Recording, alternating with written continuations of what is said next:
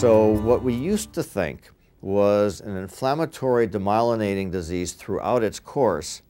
Now we know that the inflammation and demyelination is predominant in the early phases of the disease, but as one progresses into the progressive phases of the disease, there's less inflammation, less new loss of myelin, and there's more of a degenerative process in the axons that appears not to be immune-mediated, or at least not predominantly immune-mediated.